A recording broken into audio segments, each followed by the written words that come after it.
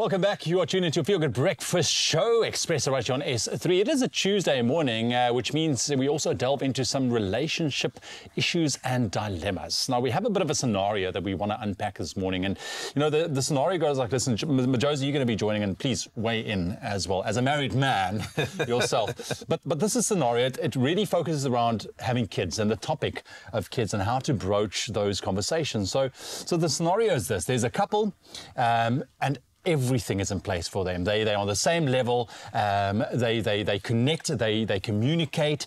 Everything is going absolutely perfect for this couple. They're happy together. They love each other. The next step now is to obviously buy a house. But the thing is, the topic of conversation. Now, she never felt like, you know, carrying a baby herself. She's all open for kids. Okay, you can read the full story as well. Open for kids, but she feels that, you know what, I don't want to go through the whole pregnancy. I never wanted that, although I am open to being a mother. The husband or the boyfriend at this stage believes that, you know, his kids needs to be biological, and he's not really open to adopting kids. Okay, so that's where the issue now comes in, because she feels like, but he can't tell me what to do with my body. Yet they love each other. They have all of this history together. Okay. So the topic of kids. So in this story, they also say they have discussed the option of surrogacy. Yeah. And unfortunately for them, it's too expensive of an option for them unless they win the lotto 10 times. Yeah. So that's the scenario this couple is in. So naturally, we want to unpack this. I'm pretty sure both of you, including myself, we've had these conversations with our partners as to where we stand on where do we want kids, how many kids we want, by when do we want kids. Was that a conversation that was continuous throughout your relationship? Yes, for sure. I think both me and Daniela, we've had these conversations before we even started dating, you know, because when you want to spend your life with someone, you want to kind of be like, okay, cool, can we do life together? And one of those things in life is having kids, you know, and that's an important discussion. Like, I don't think people communicate enough in general, but especially when they're getting into a long relationship with a person, you know. So it's really important to understand what the other person wants from life and see where you can kind of give and take, because, you know, there's some things that we're not all going to agree on, but what are the things that are steadfast in your journey in life? Having kids is almost like one of those you know, deal breaker conversations, right? My question is, when is the right time to have that conversation? Because obviously we take a look at these, you know, reality shows and love and all of that, you know, and it oftentimes comes out as, oh, the one party wants kids, the other one doesn't. How do I tell this person? Is this a deal breaker or so? So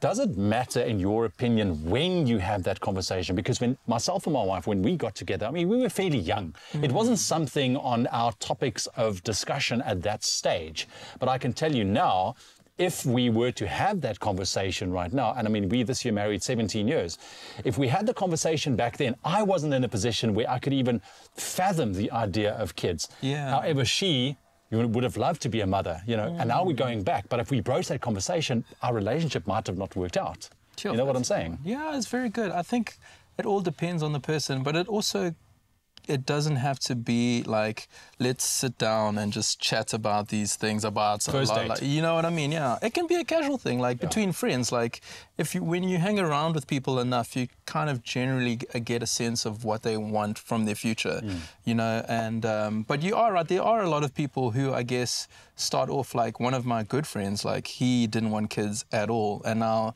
he has a daughter, and he couldn't be happier. You know, exactly. Life is complicated. You know, it's not as simple as like you don't want kids, so you'll never want kids for the rest of your life, or you want kids now. But I think it's just understanding the other person and also willing to make a sacrifice sometimes, you know. I would love to hear from you as well, Zoe. I know we're going to cross to Zanella. I want to have her input as well. But Zoe, I mean, as a newly married woman as well, I mean, how did you guys broach this? I think we used, you know, friends of ours are obviously further along in their life journey with regards to they've been married longer, they've been together longer, some of them have had kids, and some of them even struggled to conceive. So that was kind of a big springboard for our conversation. So even before we got engaged or married, we were on the same page as to, yes, we would love to have kids. And we even discussed as how far we were willing to go in our relationship to try and conceive. Because so often when a couple faces infertility, they never had that discussion of how many rounds of IVF are we willing to do compared to when do we give up and consider adoption. And I understand not everyone's heart is open for adoption. And so those are the types of conversations we had to navigate. And we've done that.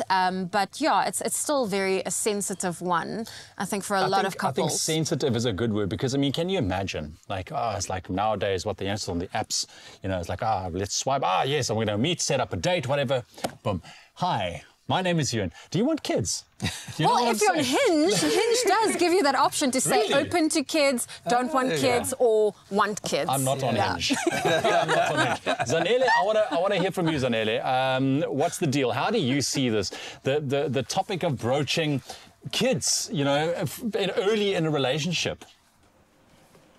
Listen, I definitely feel like, no, this is something you always need to have a conversation about. You see how you just spoke about you and, you know, when you meet the person, you're there and you ask already straight off the bat. I think that there always needs to be a little bit of an understanding in terms of what you see for yourself. Do you want to be a parent? Do you not want to be a parent? But then the really important thing, I also think you need to explore the other sides of it, right? Of if someone changes their mind. You know what I mean? When you now have decided, okay, we want to get married, but what if, yes, in the beginning, we both we don't want to be a parent, and now, a few years down the line, I'm like, oh, you know what? I've actually changed my mind. I think that also needs to be a little bit of a conversation, and I definitely think that with our incredible anonymous who shared this story with us that I think so many people would be able to relate to, it's all about having a little bit of a mediator, someone who's going to be there to help you kind of navigate this specific place that they find themselves in, because sometimes you need that third voice that's going to kind of bring reason and maybe just bring everybody to be in one place to understand each other a little bit better. I like that. I like that. And like Majosi also said, the fact that, thanks, Anele, appreciate that.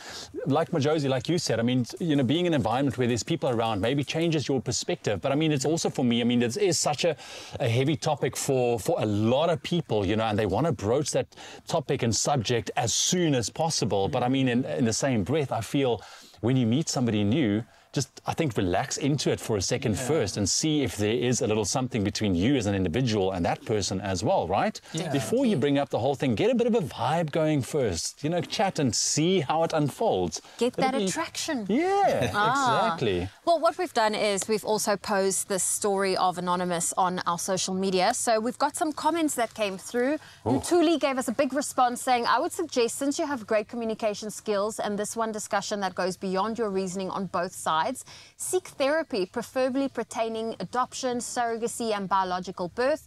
That will give both parties a chance to explore and fully comprehend the different ways of having kids. Once that's tapped into, then couples therapy will then help you navigate on what works best for both of you within your individual preferences. Kids are a permanent decision, and if you can't come to terms on how to have them, it will flow on your parenting style. So I really hope that helps. That's a really beautiful response. Yeah. Very beautiful, yeah.